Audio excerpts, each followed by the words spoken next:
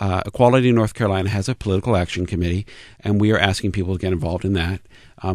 We, the Equality North Carolina PAC, are looking at races that we can have an influence in.